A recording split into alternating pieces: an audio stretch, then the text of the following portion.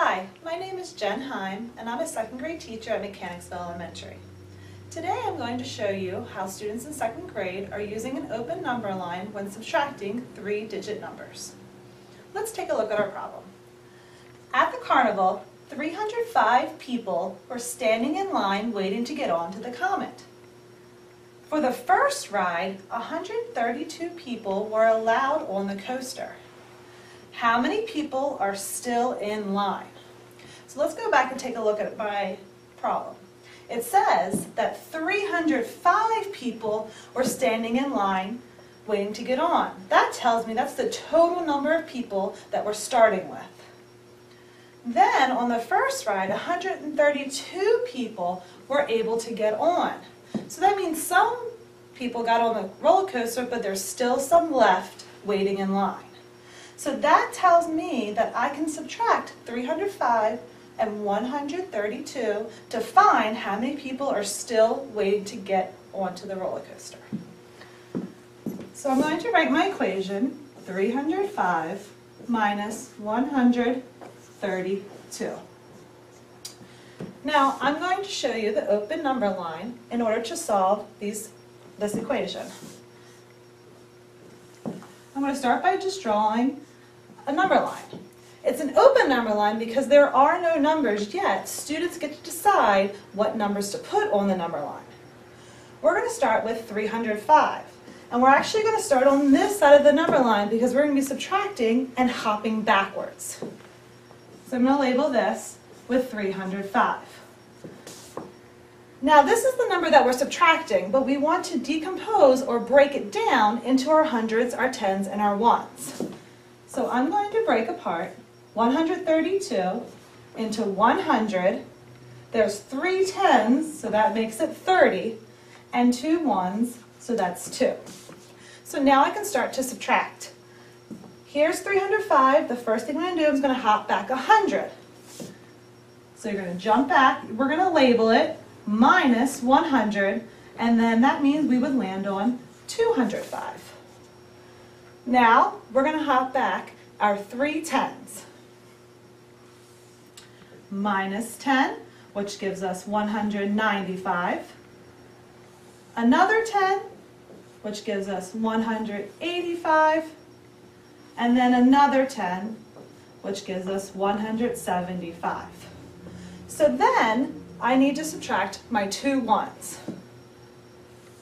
Hop back, minus 1 gives you 174, and then one more, which is 173.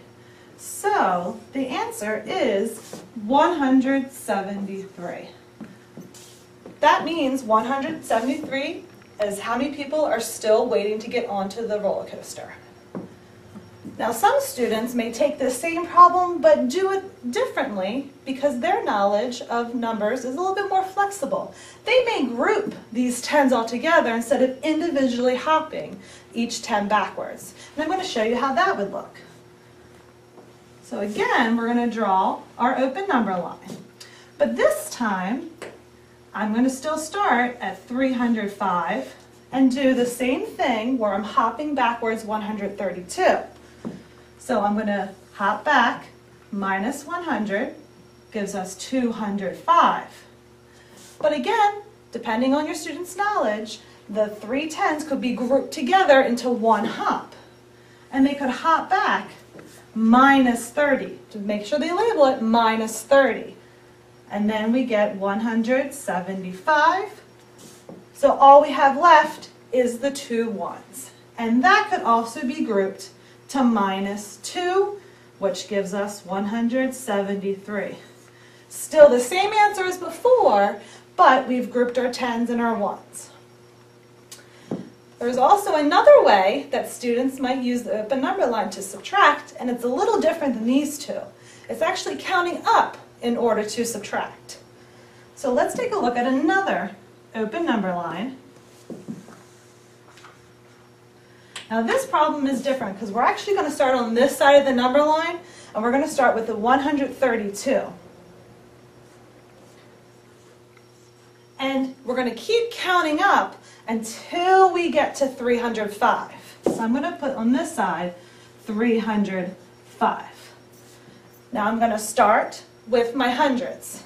I'm going to jump 100. This time I'm adding 100, so I want to put plus 100. So that's going to give us 232.